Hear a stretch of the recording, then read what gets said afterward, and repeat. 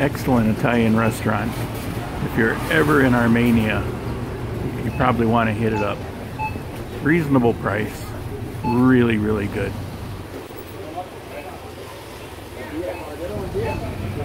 I'm standing in Supermercado Lorales, my favorite place to shop. Just as you can find a new adventure and a new love after your first marriage, so can you find a new life in a foreign land. For me, for now, it's South America. My name is Lauren Lau, and this is my adventure in Gran Colombia.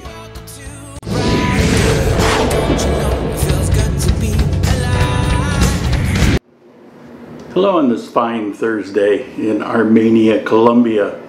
I want to give you guys a quick update. What's going on? Something has happened.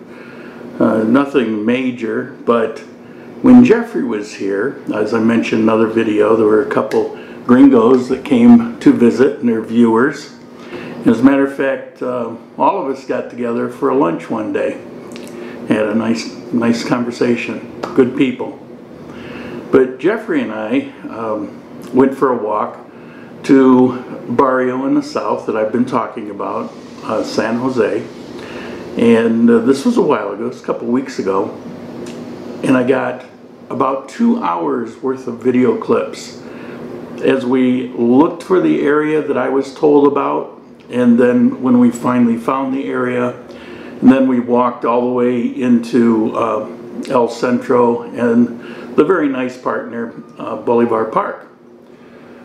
Well, you haven't seen that video because the clips were lost. The only thing I could salvage was some of the walk at the tail end as we walked towards Bolivar Park. And then after that, there's clips that are missing. I'm not sure exactly what happened, but I suspect that my video cards, the SD cards, you're all familiar with, the ones I use are micro, but they fit into the SD.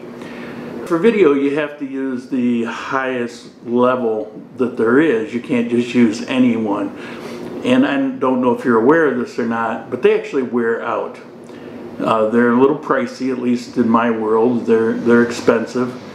And I get as much as I can out of them. I've never lost information. In this case, they just vanished. They just flat out vanished, like I never pushed the record button, except I always check as I go along. So even if I had forgotten at the first part, at some point in those couple hours, I mean, I checked a whole bunch of times. It's my habit, because that used to be a problem for me. So you won't be seeing that video of San Jose Barrio for probably another week or so. It takes time to actually get the right clips, and then, as you all know, because I've told you a million times, editing is not my forte and it takes me forever. Will be coming, and there's another barrio that I have planned, but it's just not to happen right now. So in this video, I'm going to show you the part of the clip that actually walks through El Centro. I know a lot of you are interested in that, so I think I'll get a pretty good taste of it. I do want to answer one or two questions. I've gotten a bunch and I'll put together a video, but one of the questions that I want to bring up is, why is it that when you're out walking and doing videos, a lot of times there's hardly any people? Well, I try to plan it that way, to be honest with you. Now, in particular, he was talking about one of the residential areas that I walk through. Well, it's a residential area and most people work. And so, you know, they might walk to the bus or the taxi or walk to work, but then they're gone, you know. So it's not a constant thing.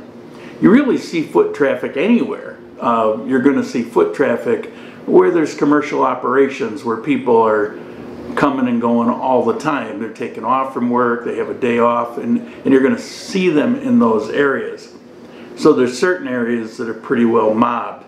Now there's another exception, is that if it's a holiday in particular, or a lot of times on Sundays, you're going to see greatly diminished. On Sundays, that's mostly everybody's day off here, And so they're going to be going to somewhere. Now, the mall is a popular place, so the malls will be crowded.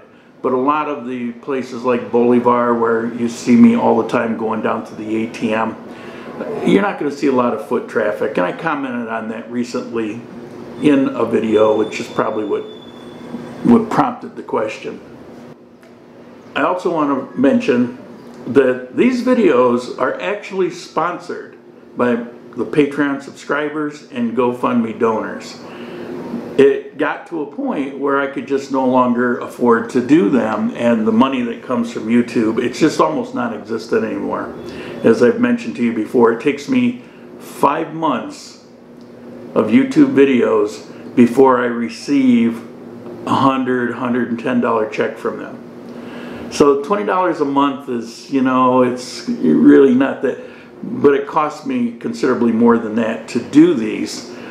And so I want to publicly mention and acknowledge that what keeps this going are the Patreon subscribers, GoFundMe donors, and I appreciate to no end that they do that, because I enjoy doing these and I really don't want to stop doing it. And recently, since I've begun doing these Skype calls for information, kind of your own personal consultant for Colombia or Ecuador, because when I'm here, for example, or when I was in Ecuador, I didn't just live there. I'm constantly researching, I'm constantly talking to people, interviewing, I'm actively finding out information. So 6 months for me is like 5 years for most people. But Armenia, and Colombia in particular, is it just so happens that, you know, I've had a familiarity with Colombia for almost 20 years now. So, you know, if you're thinking about coming here, particularly if you're thinking about living here, it's time well spent. And the feedback I'm getting on these Skype calls after the call, and I just got another email a day ago from a call that we did, I think almost 2 months ago, and the feedback has been tremendous. I am a wealth of good information, and when you're planning to make it the next step in your life, it's good to have that. Now, yeah, you can come here and figure it out, and it takes a good 6 months to a year before you get to a place where you can function pretty well. As far as finding your best deals, best way to do things, best way to rent an apartment, most people find out after renting 1 or 2 apartments, they learn the hard way on what to do the time after that. So these Skype calls, the point of it is, it's actually to save you a lot of trouble and money. I love to be able to help people with these things, and I have that information for you. Why go through, you know, struggling to figure it out? So that also supports the channel. If you're of a mind, you know, make some plans to do that. One of the questions that has been asked of me a whole bunch of times, and frankly I'm a little surprised, but I saw this girl at a place, remember where I did the tacos? The cart was outside of the restaurant, and the restaurant was Lucas. And I love those tacos, my favorite thing. Well, that restaurant sold, and so the friend who had the taco cart could no longer operate there either. And so now the place is called Juan Peradilla. So it's Juan, it's no longer Lucas. But a couple times I filmed there, there was this waitress that was stunning. She looked like a model. But she cracked me up because she would ham for the camera and pretend that she didn't notice it. You know, she would take her hair that's tied up like you do when you're serving food, and she'd you know, pull it down and wave it around and flip it in front of the camera, and it just cracked me up. But a lot of people commented on her. She really hit a memory chord. You know, even people that have come to visit me ask me about that restaurant. Does she still work there? And no, she doesn't still work there. But I did kind of a review of a hamburger that was delivered to my apartment from the new place, and so I mentioned her. So you're going to see that, and then you're going to see some video of El Centro. Hope you're all doing well. I'm doing fine. And I'll see you in the next video. Let's take a look at this. So, Lucas, where that real pretty girl used to work, that everybody commented on so much, they were sold. It's now called Juan's, and he just delivered me a hamburger.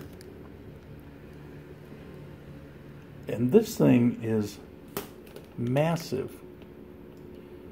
It's their regular hamburger. You can get one that's a double. You get this one or a double. And it's got big chunks of real bacon. And I looked at it after I ordered it, and their regular hamburger is a half-pound burger. So, it comes with fries, and the fries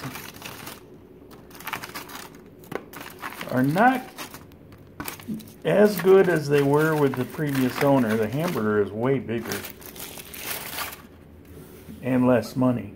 So what did this cost me? Well, it's $15,000 delivered, which amounts to $5.